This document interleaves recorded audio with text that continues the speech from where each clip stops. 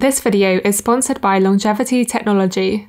So hello and welcome to the Cheeky Science Show, where in this video you will gain an understanding of aging clocks, what they are and why they are being investigated, the different types of clocks being studied and which are commercially available, as well as addressing some challenges the clocks currently face and whether any of the clocks are hands down the best. Get it? So for now this will be a very generic overview. I may do more specialised videos at a later date, but at least you will have this as a go-to reference point. So before we look at some aging clocks, there are two key terms that you need to understand. The first one is super easy, and that's chronological age, or CA as I may refer to from now on, and this is your age since birth. The second one is a bit more challenging to interpret, and that is biological age. Unlike chronological age, biological age is a so-called latent variable. That is, it can only be inferred, as we'll see below. But the idea is that it provides a better prediction of your health status than chronological age. So, biological age can be thought of as a composite measurement that correlates with various health outcomes, but for these reasons could have more relevance for disease prediction, diagnostics, and treatment outcomes than just knowing how old someone is. And so, naturally, chronological age and biological age will correlate. And so, therefore, chronological age can be used to evaluate how good these different aging clocks are. So, what exactly is an aging clock then? Well, a simple explanation is some sort of panel of different markers, which we'll look at later, that can be used to predict chronological age when modelled. And so you might think then, well, what's the point of understanding biological age? Well, effectively, here using aging clocks, you're predicting chronological age from biological aging biomarkers. So to give an example, one hopeful use of these different aging clocks is to be able to test the efficacy of different anti-aging interventions. And so you can then test the intervention and measure some biomarkers to predict the age that the clock gives you, and then compare that to the actual chronological age. And so the inferred chronological age from these aging clocks is effectively the biological age. Now, I still don't feel like I fully conveyed the idea correctly yet, so let's have a look at some features of aging clocks that are desirable, and the first one being the idea that it's modifiable. It's something that can be intervened and altered. So my chronological age will always increase each year that I'm on planet Earth. Like, there's nothing I can really do about it. But I could modify my biological age or my inferred chronological age from these different aging clocks, depending on my lifestyle or different interventions that are taken. So someone might be 50 years old, but have an inferred chronological age of these clocks, which you can think of as biological age as much older, so 55, or younger, such as like 45. But the funny thing with this feature is the fact it kind of has a catch-22 issue going on, because you want an aging clock that changes with interventions to evaluate how these interventions are working. But at the same time, if you want to validate the clock itself, you need to have validated anti-aging interventions that you know are going to work to validate the biomarkers. But anyway, we'll take a look at some of the challenges at the end of the video. But some other features of clocks that are going to be desirable are going to be high prediction, high accuracy. Is the clock actually giving us the right information? The third feature is that you want it to be highly precise and reproducible.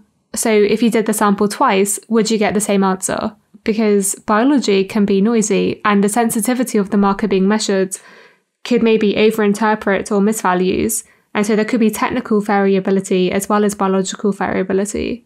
Another important feature is cost, as this would definitely affect how scalable the different clocks are, as well as how affordable they are for people. And then lastly, a very important feature is that it's non-invasive and can be easily measured. So things like saliva samples, cheek swabs, hair samples, and I guess to some extent blood samples. And so again, these are just desirable features. It may be more informative to have tissue samples, but I don't think there's going to be much demand in an aging clock that requires more invasive tissue samples. So aging clocks have the potential to help evaluate different anti-aging interventions, but they could also be useful to get a biological age of someone, so an inferred chronological age, which could therefore be used to predict the risk of different diseases. sort of an early prediction. And the clocks themselves may also elucidate on the actual underpinning aging mechanism, which could highlight further areas of interest and future study.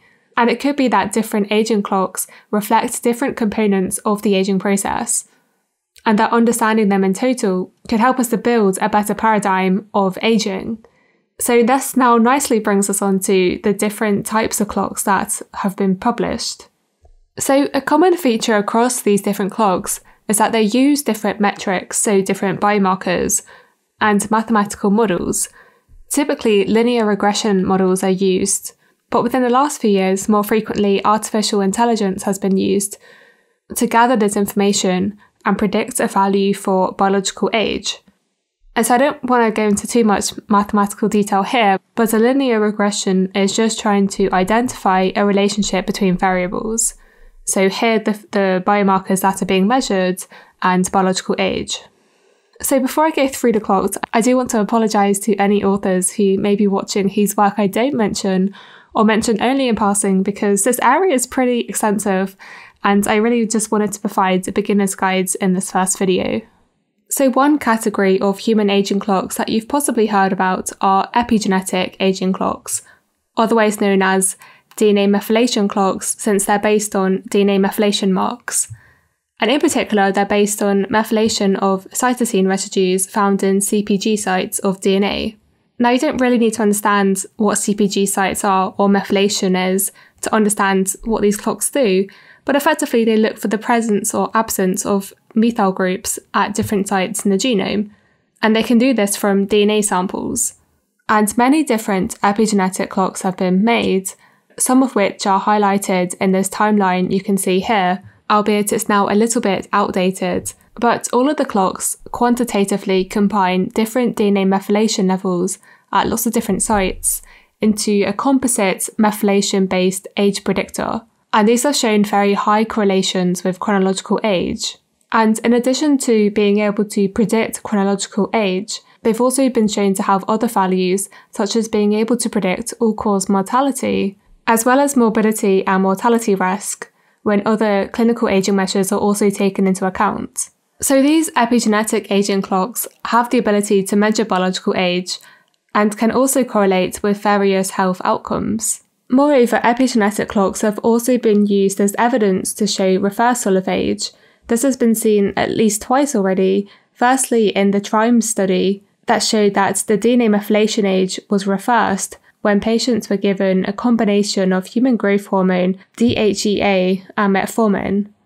And the other case in which DNA methylation was used was when evaluating the cellular reprogramming of retinal cells treated with the Yamanaka factors described in this Nature publication from the Sinclair lab last year. And so in addition to DNA methylation, clocks have also now been made using microRNAs, so small RNAs found within a cell, and looking at different expression patterns, as well as using the human microbiome. Moreover, clocks have been made that have used the expression of different genes in different tissues, and so this is known as transcriptomic data. But another area where there's now been a lot of recent advancements have been in protein detection, so looking at the abundance of different proteins and developing so-called proteomic aging clocks. For example, a 2019 study developed a proteomic aging clock that demonstrated that individuals that had a lower predicted age than their chronological age performed better at cognitive and physical tests.